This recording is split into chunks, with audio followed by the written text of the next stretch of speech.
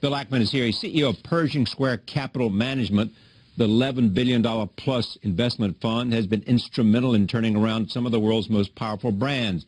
Among them are Procter & Gamble and Burger King. But Ackman has also made some more controversial investments that have not turned out as well. He placed a $1 billion bet against Herbalife. He claims the nutritional supplements company is a pyramid scheme and wants the government to shut it down.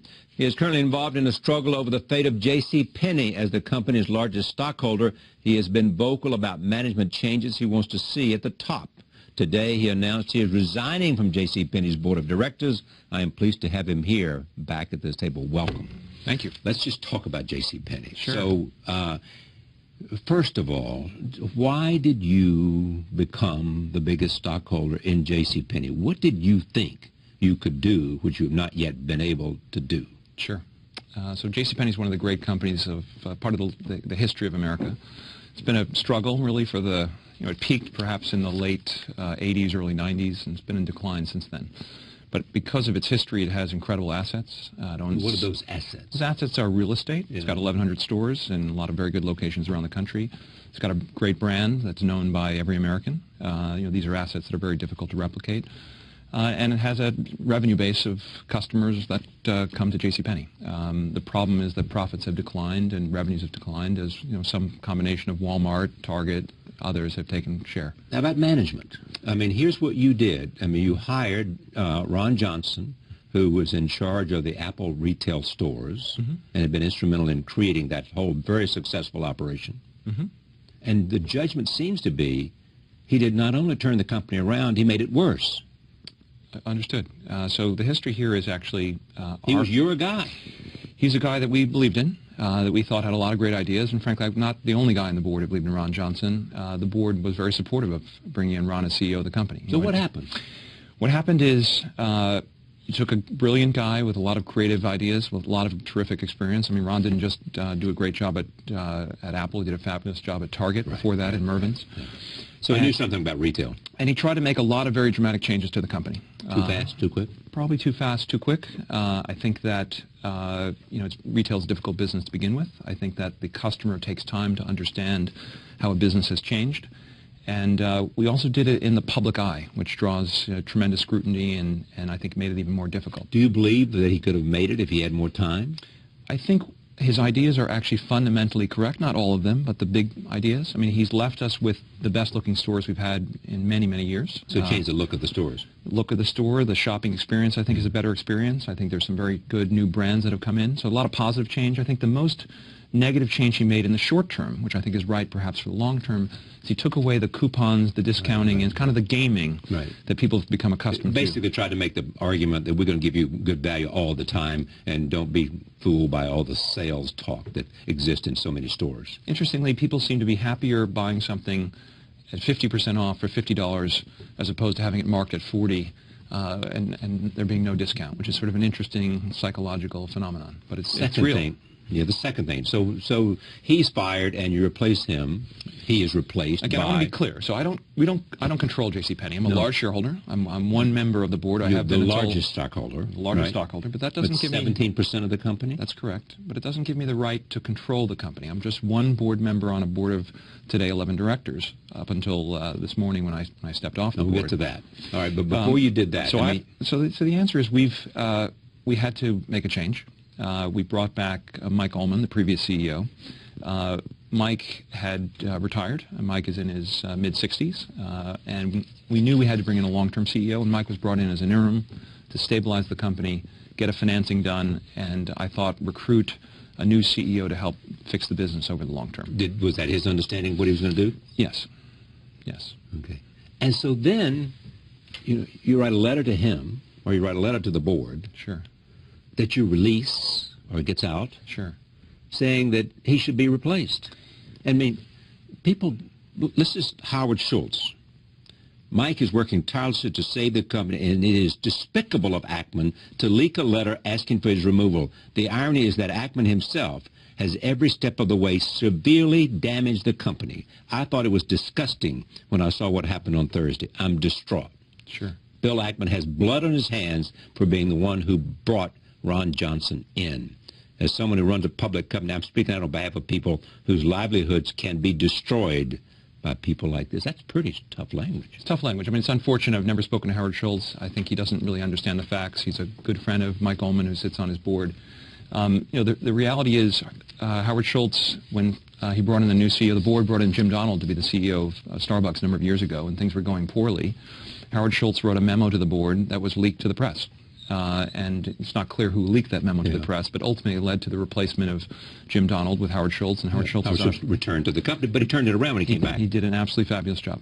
And but why did that memo end up being leaked to the press? Yeah. The answer is what my strategy is. What we do is we use the public spotlight to ultimately put pressure on companies to do the right thing. Now, as a director, I've never before released a public letter to the press. I've been in the boardroom, I'm active. Outside the boardroom, I'm very quiet about what happens at companies. But JcPenney, over the last few months, made a number of decisions, or didn't make certain decisions that we thought were important and critical. I worked within the confines of the boardroom to try to address those concerns about a change in leadership. And when it was unsuccessful, I felt the right thing to do was to air my thoughts publicly, not by leaking a letter to the press, but by writing an open letter to the board. Right. What that does is it highlights the issues for the owners of the business. I'm a representative on the board of the owners of the business. The owners of the business don't actually know everything that's going on inside the company, and I wanted their feedback on what was necessary in order to fix the business. And by releasing a letter to the press that talked about concerns about succession issues, concerns about inventory management, concerns about cost controls, what I've achieved is I've focused the owners of the business and, frankly, the management and the board on these very, very important issues. And I think the message has been heard, loud and clear. Then I negotiated a resolution so that we, the only negative of doing that, of course, is you get a bit of a media circus. Yeah. That's not good for the company long term. And so within 48 hours, we were able to come to a resolution that works, which is we're bringing on 2 new directors to the board. And you're getting off the board. And I'm getting off the board. I've achieved all that I can achieve on the board. I think that we can restore some peace in the boardroom. But if you think about... But Mike stays. Mike is in as an interim CEO. There is a search process underway. Hopefully that search process will identify a good long-term CEO for the business. But if I may, if you think about boards of directors and how they normally operate, very often when there's a board member on the board that's not happy with decisions that are being made by the company, he or she might voice those concerns inside the boardroom, but if they're voted down, what they normally do is just step off very quietly. So if you think about the financial crisis, let's say you were on the board of Lehman Brothers and you were unhappy with the amount of leverage that was being used or some of the risks that were being taken. None of those board members went public with those concerns. They simply probably just resigned from the board. And I think the markets are better if directors are willing to take a stand and say, look, I'm concerned about steps the company is taking in its business. And that's what I did here. You want to be the champion of transparency? I want to be the champion of shareholder. I'm a representative of the shareholders. I want to be a champion of the company and the shareholders. And when I'm concerned about the direction of a business, I'm not afraid to air those concerns. I'm a very straightforward person. I say precisely what I think. Sometimes that rubs people the wrong way. Well, more than that, though. I mean, you are a lightning rod. And you get engaged in all of these public disputes with people. Dan Loeb, for example, Herbalife, we'll talk about that. Carl Icahn says, I'm telling you, he's like a crybaby in the schoolyard. I went to tough school in Queens, and they used to beating up the little Jewish boys. He was like one of the little Jewish boys crying. This kind of language? Look, I don't control Carl Icahn. And the other thing I would say is if you look at our history over 10 years, I'm not used to getting into disputes with people. Actually, we have been a very constructive shareholder of a meaningful number of companies over the last 10 years. Most of this comes from a battle that I'm having with Herbalife. In the case of Herbalife, I'm not a shareholder pushing to make a business more valuable. I'm an investor who's made a bet that the business will fail, and I'm someone who's... You're short on Herbalife. We're short the stock, and what we are doing is we believe that Herbalife is operating a pyramid scheme. We believe they're transferring wealth from a very large number of low-income, principally Hispanic individuals in this country and around the globe to a handful of wealthy people at the top of the pyramid. It's almost a moral outrage, don't you? It's certainly a moral outrage. You said that. And what we are doing is catalyzing, again, a spotlight on the company so that the regulatory community, the SEC, the New York Attorney General, the Federal Trade Commission, and FDA, apparently, there's a story today in today's Times online about subpoenas that have been received. But the bottom line is what we are doing here is we're highlighting problems at the company. Now, Carl Icahn is someone that years ago, 10 years ago, I made a deal with that he ended up breaching a contract I had to sue him to perform, ultimately collecting after 8 years. And so he's not happy with me making him pay money he was owed. And he's used this Herbalife investment as really a platform to, quote unquote, get back at me. And he's had some other powerful allies that have joined in. Like? Dan Loeb made an investment briefly and then sold the stock. Yeah, he thought the stock was going to go up. Correct. And, or at least he thought it was a good trade. And it did. It did, absolutely. So he made a good investment. Sure. And see, I'm longer term. I'm not a trader. What we do is we take large concentrated positions in generally very well-known companies, and we work with them for years. We took a stake in General Growth in the middle of the financial crisis. The stock at the time was 34 cents. We actually worked with the board to convince them to put the company into bankruptcy, which is kind of an unusual thing. We helped the company restructure its debts. We brought in new management. We recruited a new board of directors. I stepped off the board. We spun off a subsidiary called the Howard Hughes Corporation. That little 34-cent stock today is worth $34 about 5 years after we made the investment. And the shareholders have made 100 times their money. Now, there aren't a lot of people upset with me about that particular situation because everyone wins. The problem with shorting stocks is that there are going to be some large number of people who own the stock who are not going to be happy, and the CEO of the company is not going to be happy with you. Well, you know that there are people also who accuse you. Some people make smart investments in which they short a company because they believe the company intrinsically it has going to have earnings problems, and stocks can go down, and they'll look like, they'll look like the wisest of investors. There are others who believe that people invest and short and then go out to destroy the company themselves. Where do you fit on this? We don't go out to destroy companies. What we do, and we short very few stocks. This is the second large short I've made in 10 years. The last one probably been sometime, last time I was on your show, perhaps we talked about it. We were short a company called MBIA. MBIA had a AAA rating from the credit rating agencies. It was a mortgage what? It had guaranteed mortgages and other kinds of financial obligations and was creating a lot of risk in the financial system. And we shorted the stock, and we disclosed publicly our concerns about the company's balance sheet and the risk it was creating for the capital markets. So the benefit of short sellers to the markets is they're sort of the canary in the coal mine. They're at the early warning signal about a problem at a business or a problem in the capital markets. We've probably spent millions of dollars doing research on Herbalife, research that the government, frankly, on a speculative basis, probably wouldn't do on a company like this. We've then provided all of our information to the SEC, the Federal Trade Commission, various state attorneys general, helping them do their work. Right? If Madoff had been a public company, we probably would have shorted it if we had done the work, included it was a problem. And the benefit of that to the markets is that we can steer people away from financial frauds and businesses which harm people. But do you respect Dan Loeb? The answer is I think he's had a good track record. As an investor? Yes. But you respect him. Do you respect... I'm disappointed with the way he handled the Herbalife situation. Why are you disappointed? Because he bought a stake in the company. He put out a letter saying how great a business it was. He set a target price in the 70s.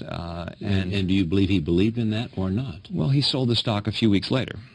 So I think if you're going to go out publicly, look, in Herbalife, we've gone out publicly saying the business is operating in a legal pyramid scheme. We believe they're violating the law. Here's our research. Where is the government in all this? It's a very good question. Now, in the story that came out in the New York Times today, it sounds like the government is looking into product quality issues at Herbalife. Our focus on Herbalife has been actually the money transfer elements of a pyramid scheme. But, unfortunately, pyramid schemes don't care particularly much about the quality of the product they're selling to people. And the product they sell is a product that people consume. And there's a story in the New York Times online, I think it'll be in tomorrow's paper, in the physical paper, which talks about problems of metal contamination in the products, which can threaten people's health. And so again, I think short sellers are often viewed as the villains of the capital markets, but I think that if actually the SEC followed around the Jim Chanoses of the world, one of the very well-known short sellers, focused on what Jim thought was a problem, that would be a much more efficient way to get rid of fraud in the markets. A big invest in China now. I don't know, but yes. Why is the stock going up?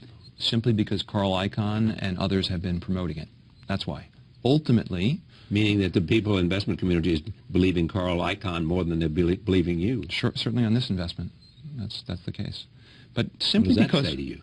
It says very little. I think, look, ultimately investors are only as good as their track records. If you were to look at our track record over the last 10 years, we have one of the best track records in the investment business, bar none, right? That's a 10-year record. On Herbalife today, the market is saying we're wrong, but simply because in the short term, what the market tells you in the short term is what a certain subset of people believe. Yeah. That doesn't mean they're right. I mean, in MBIA, by the way, we were short for 7 years before the stock went from 73 to 3. And there were What finally happened to cause it to go to 3? The markets woke up. Really? So they finally came around to your point of view and they sold, and therefore you came out a hero. Well, they started reporting meaningful losses, and they had to raise capital at very low prices. Okay. And that ultimately caused the stock price to go down. You know, in the short term, and Buffett talks about, or there's a famous expression, in the short term the market is a voting machine. People vote one way or another. Right. Long term, it's a weighing machine. Right. Weighing is much more precise. That's why they call it value investing. That's right. You know? That's right. You know, he's not looking at what the stock's going to be tomorrow, and the next day looking at what it's going to be. Sure. You know, as whether it's a good company or not. Is it a good value or not? Sure. You know, let me just talk more about you, because I mean, what it is. I mean, you've been very successful. You started with 50 million. It's now 11 billion. Mm-hmm. That's a pretty good growth, I would suggest. Sure. Target, another retailer. What happened there? What was the result there? Sure. So you're going to not my greatest hits. You're focused on my worst hits. No, I want to go to your greatest hit. No, you just mentioned one, the MIBA. Sure, but that was the greatest hit, wasn't it? What happened on that was one of the best investments we've ever made. Exactly. Sure. 30 million became whatever, a billion and a half. Exactly. That's a pretty good deal for you. Terrific. So that's a hit. It's a hit. So I'm not just focusing on. Sure. The answer with Target is we took a stake in the company. We admired the management. We liked the business. But we thought they had a large amount of exposure to the credit card, to their customers. You wanted them to eliminate that. That's right. And we approached them in the, call it the summer of 2007. And we said, look, fabulous business. Your stock trades at a lower multiple than your peers because people are nervous about your credit card exposure. You can sell that credit card exposure to a handful of financial institutions. They will buy it from you. They will pay you fees for continuing to recruit customers. You can get out of the business of providing credit to your customers. You can take that $8 billion, reinvest it in your business. Your stock will go up. You'll have less risk in the company, and that will be a win. And that was a meeting that we had privately with the management of Target, and they seemed to love the idea. And they asked us not to share our thinking publicly. And ultimately, the company did not execute on our advice. The financial crisis hit. The stock went down from 55, where we had bought it, to at one point $25 a share. And then over time, the stock rose back, probably in the mid-70s today. And then I think in the last year or so, they finally got rid of their credit card assets. So it was a case where the company... You were long gone. We bought in the mid-50s. We exited in the mid-50s. Not a great investment. We ended up losing a proxy contest. You know, one of the mechanisms by which we implement our ideas, if we are unsuccessful in convincing management, is by going to the shareholders. Do you worry, I mean this seriously, do you worry that you're getting an image that's not necessarily helpful? Yes. You know, of course. That Bill Ackman is in there like what they used to be called takeover artist, you know. He goes in and buys the company just so he can pump up the stock, and then he's going to sell it and get rid of it. I mean, the image in that tone, not reality. Let's talk about image. I mean, talk about facts. If you look at every investment we've made since the beginning of time, active investments, we made 26. 23 of the 26, I think, are best described as home runs, and I could walk through each of them if you'd like. Every investor has made a fortune, obviously, other than the people who were short the stocks on the other side of us. We've had a few disappointments. I think JcPenney is a disappointment, obviously. Target was a disappointment. Target's worked out fine for investors. It was a why. But... And then and Borders. Borders was yeah. a passive investment, and actually management asked us to help when the business got into trouble. We did our best, but the winds of change harmed us. But you know, investing is not a business where every investment is profitable. Yeah. In fact, I would argue that our batting average is extremely high. If you were to talk to the shareholders of Canadian Pacific, I think they would give you universal appreciation for what we were able to accomplish there. This is a company that had been the worst-run railroad in North America for the last, call it 10 years. The stock was 46 at the time. We took our investment in the company. We bought a 14% stake in the business. We ended up replacing management with a guy named Hunter Harrison, who's really the greatest railroader of all time. And it's becoming very quickly the best railroad in North America. The stock's tripled or almost tripled over the last 2 years, and everyone's happy. But we're not going to. Not every investment we're going to make. Warren Buffett made a huge investment in railroads too. Sure, Buffett. The railroad business is one of the great businesses of the world. Why is that? Well, first of all, they're not going to build a new one. Right, if you own the second largest railroad in Canada, this is an asset. That was what you, yeah. That's Canadian Pacific. You know, it was an asset that was created 150 or 60 years ago, and you had to. The government granted a bunch of land, and the replacement cost of the railroad is, hundreds of billions of dollars. And it's cheaper to ship by rail than it is by plane. That's right. It's more efficient. Right. It's more efficient. It's better for the environment. If you think about the the trucking, shipping by a truck, the taxpayer pays for the infrastructure, right? The roads are taxpayer expense. In rail, the railroad pays for the infrastructure. The railroad pays for the rail and the ties. So it's good for governments running out of money. It's good for efficiency. It's good for the economy. Now, look, I think because we're so high profile, we're going to attract some critics. When you short a stock, there are a large number of people on the other side who don't like what you're doing. Certainly the company's fighting back. Characterize yourself. Okay. Here people saying he's the most optimistic guy. He believes he'll prevail, all of that. I've seen very few people in the world accomplish anything unless they were optimists. Right. Pessimists don't get very much done. But in the investing business, you need a high degree of confidence, but you also need a high degree of humbleness. And you have to balance those two. And where's the humbleness? Humbleness comes from mistakes. JcPenney has been a big disappointment, and you learn from mistakes like that.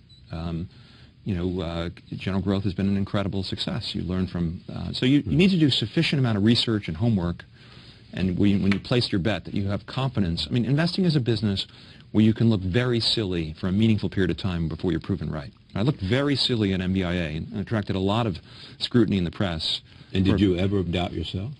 No. Did you ever doubt yourself in JcPenney? Sure. Big difference. What's the difference? The difference is, it's kind of like Herbalife. It's a certainty that Herbalife is a pyramid scheme. That's a provable certainty. The doubt of that investment comes from... Well, if it's such a provable certainty, why haven't you been able to prove it? I think the answer is we don't have I think we have proven it. I think the market has not yet accepted our proof. And I think ultimately... That means you haven't proven it. If the market hasn't accepted it, you haven't proved it. I think the answer is that ultimately regulators will determine the fate of the company. Yeah. The government doesn't complete its work overnight. We will. I'm confident that we've done our work correctly. But you do worry about the image issue. Worry is the wrong word. I think the answer is as long as I'm operating honestly, ethically, and doing the right thing, I feel very good about what I do. I think our strategy, right? If you think about the stock market, most of the investors in the stock market are passive, right? They're index funds, they're mutual funds, they're exchange-traded funds. Many investors trade all the time. It's a very healthy thing for the market to have someone place a bet where they buy 10% of a company and where they take a business that has underperformed for 10 years and bring in a CEO like Hunter Harrison and turn around a railroad. That's a great thing for the market, and it's a very healthy thing for the economy. You're about transactions. You want to buy and then you want to sell and you want to make a huge profit. Now, it may be you want to buy after 10 years or 15 years, sell after 15 years. But it's a transactional thing rather than spending a whole lot of money to really run a business and create a product and do all those kinds of things. You know the argument. Even Paul Volcker's made this argument. Too many people are going to Wall Street, too many smart people, and working with you. And it's all about transactions, not about building something. Well, let me take a counter to that in terms of what we do. So we're not about transactions at all. In fact, we do very few transactions, maybe one or two a year. Okay. We buy stakes in businesses. You're not a pure trader. We're not a trader at all. Investor. We don't trade. We buy a stake in a business. We get actively involved in the business. We work to make the business more valuable. And by the way, pretty much everything we've ever owned, with the exception of Borders, has a higher value today than it did after we sold it, which means that the impact that we've had on the business has been positive. Now, I'm also an executive officer of a business. I'm the chairman of the board of a company called Howard Hughes. Right. This is a business that I created. It's a business I created by taking 34 assets outside of General Growth, sticking them into a new company, recruiting a management team, right, building a board of directors, and this company is doing marvelous things. So, for example, in New York City, we own the South Street Seaport. Management team, again, I want to take credit for their work, but what they've accomplished is they've got approvals to do a new they're going to completely transform the seaport. They're going to do a new development there. We're building a new shopping center in Las Vegas. We're changing kind of the landscape in Hawaii with a 60-acre development of 9 million square feet of real estate. So these are companies that are building and adding enormous value, and the business that would not have happened were we not to have taken a stake in General Growth and spun off that entity. What about Procter & Gamble? Procter & Gamble, great company. We've 175 years of generally pretty fabulous successes. Mm-hmm. Great brand names. Great brand names. Last 4 years have been very difficult for the company. Yeah. And you came in adamant to remove Bob McDonnell. We thought it was time. He was CEO. And by the way, he hadn't been there that long. He had been there about 4 years. Okay, that's not a long time. And he had been with the company obviously a long period of time. Yeah. And because most of the capital in the stock market is passive, Investors can't themselves make these kind of changes. Okay, so they rely on someone to take a lead, okay, which we did in Procter & Gamble. By the way, in Procter & Gamble, I worked very quietly with the lead director. We would speak periodically. It was only when we felt it was time that I made a public presentation about what the concerns were at P&G. And a couple of weeks later, Bob, I think, resigned of his own doing. Now that stock's gone, it's up 35%. And the former CEO's come back, one of the legendary names. A.J. Lafley's a fabulous CEO, and I think he's going to do a great job turning the business. He's also working on recruiting the next founder of the company. But as I got enormous number of phone calls from Procter & Gamble alums thanking us for the work that we did at P&G. And the same thing is true at General Growth. I mean, if you look at the Buxbaum family, had a $5 billion net worth going into the financial crisis. That was down to $25 million when the General Growth stock went from $63 a share to 20 or 30 cents. We helped take it back to $34 a share. That's been a great thing, not just for a wealthy family, but for the pension funds that own that stock, for I get thank you notes from investors who've invested alongside us. So what's the drive for you? What's the motivation? One, I think what we do is important. I think I'm making, I do a lot of... So you're making companies stronger because you come in and you have a certain amount of power because you have a certain amount of investment, and therefore you would like to say that if you look at your track record, you do much better in making companies stronger than you do in weakening companies in any way. That's absolutely true. I mean, I don't think anyone would ever accuse us of weakening a business. Now, JcPenney, not every investment's going to work out. There was more risk in JcPenney than pretty much every other investment we've made because of the nature of the changes that were required. What was the attraction for you? If there was more risk than anything else you've ever done? The potential for reward, right? And what's the reward? If you look at... The reward is simply how much money you make for you? No, look, I don't... keep score or what? No, I don't need more money. I'm not motivated by financial returns. I'm motivated by, one, I want to have a great track record. If you look at Buffett, he's had a 60-year track record. So I'm 20 years in, but the record's been good so far. But I'd like to have one of the best track records in the business. What's the annual growth? I'm not allowed to comment on returns. That's an SEC restriction. But you can look around there. I'll tell you they're quite good. But what I like, I've done a lot of philanthropic work over the last number of years. I actually think I make a much greater contribution through what I do in my for-profit activities than I do in my not-for-profit And activities. not only that, you sign a giving pledge. That is true. Right. That is true. That's very true.